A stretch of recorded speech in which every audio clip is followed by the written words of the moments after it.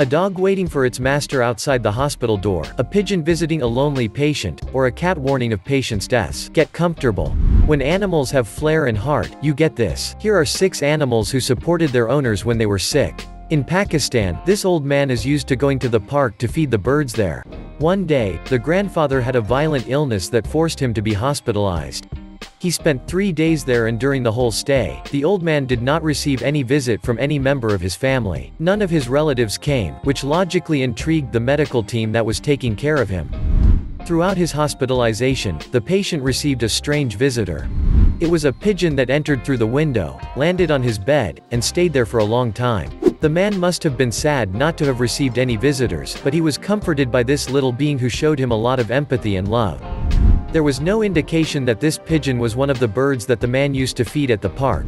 But one thing is for sure, the bird seemed to show its appreciation by being present at his bedside. When he left the hospital, the old man was much better. He had recovered and regained his strength.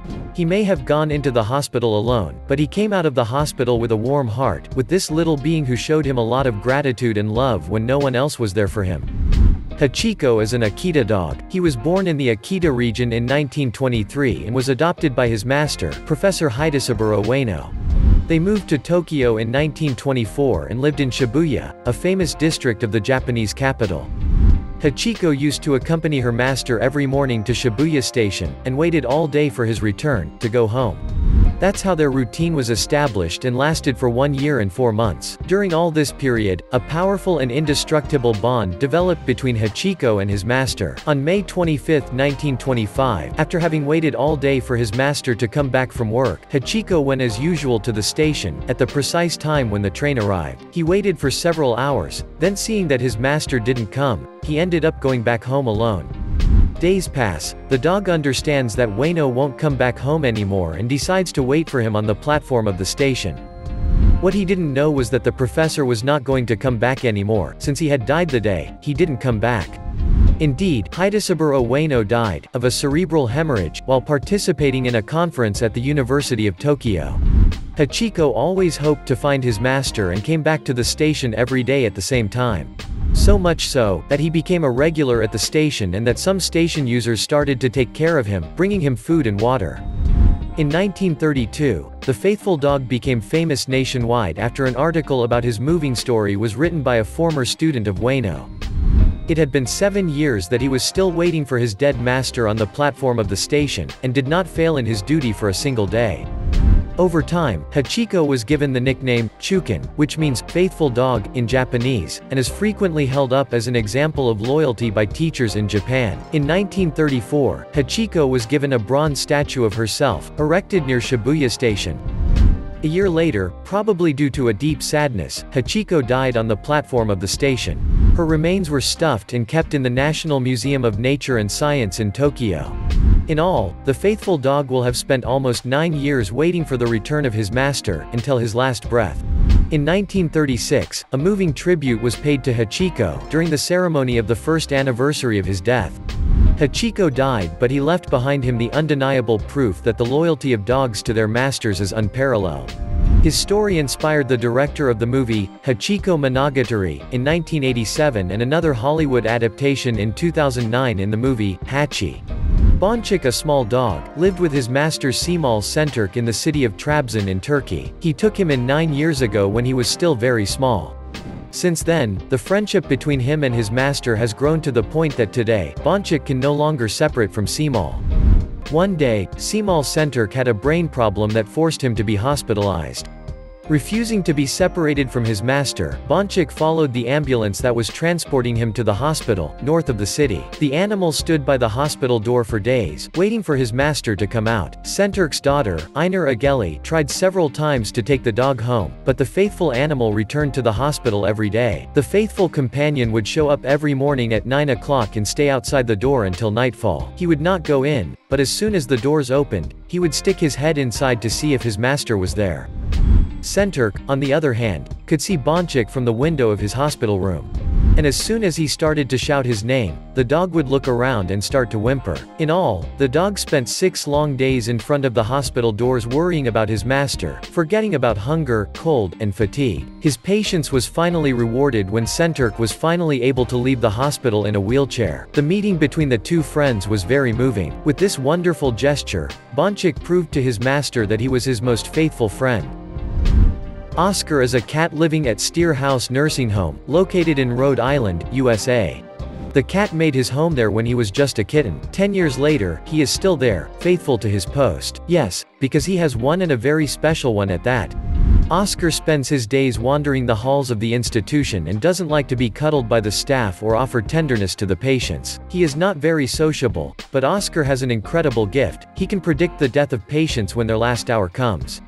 Indeed, when Oscar feels that one of the patients is going to die, he decides to accompany him in his last moments and to offer him his reassuring and warm presence. And for that, the cat has a well-tried ritual. He spends his days at the bedside of the dying person, sometimes leaving his post for a minute or two to get some kibble, and then immediately returns to the patient's side, as if he were his guardian angel, and felt obliged to be with him at the fateful moment.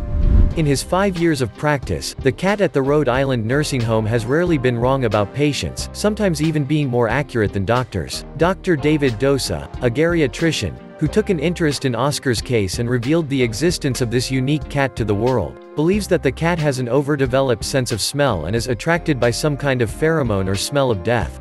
This feline, like certain dogs whose nose can detect cancer, could also be capable of smelling ketones, substances released by the dying cells of a patient. This macabre gift has earned Oscar a detestable reputation in the eyes of some since he is considered a bird of ill omen. Others, however, see Oscar as a true guardian angel, affectionate and tender, who accompanies people to their final resting place in the gentlest of ways. Today, Oscar still lives in the Rhode Island nursing home, and even if at first, he was not very appreciated for his cold and icy character, the cat is now an integral part of the members of the residence. He is a joy to the doctors, but also to the sick people who need affection and warmth during their last moments on Earth. Mao Mao is a golden retriever dog who lives in Henan province, in the center of China, with his owner. The bond that unites Xiao, the owner, with his canine is inseparable and very powerful. Xiao suffers from high blood pressure and other cardiovascular diseases that force him to sleep at night with a breathing mask. This detail is not lost on Mao Mao who, every night, watches over his master while he is in the arms of Morpheus. Every night, the golden retriever snuggles up to his master, and to make sure that his master is breathing well, the hairball puts his little head on Xiao's chest. He stays as much as possible at his master's bedside, afraid that something bad will happen to him. And when the man wakes up, the canine gets up in his turn and follows him in step. Mao Mao takes his role so seriously that it becomes embarrassing for Xiao, who tries several times to push his four-legged friend away. But it's not the fault of this little ball of fur, who loves his master and is worried about him every night. With time, Mao Mao will certainly get used to this routine and will worry less about his master. He could at least prove to Xiao that he could count on him if by misfortune he had a crisis during the night.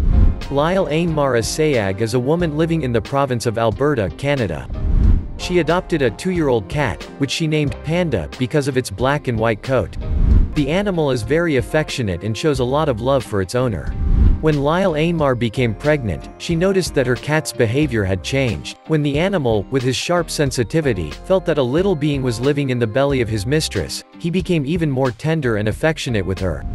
The young woman was never separated from her cat. The latter followed her everywhere in the house as if she felt obliged to watch over her, to protect her, and to make sure that no harm came to her.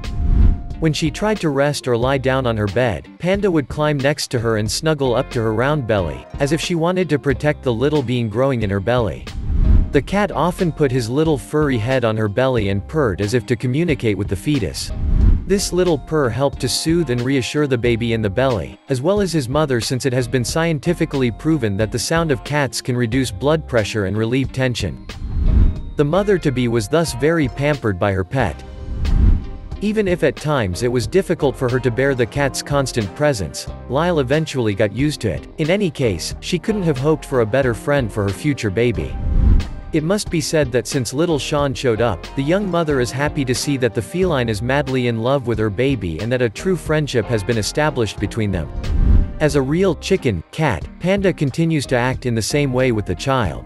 She protects him, climbs on the bed where he sleeps peacefully, sniffs him, snuggles with him, puts her head on his back to make sure he is breathing well and does not move away from the young mother either.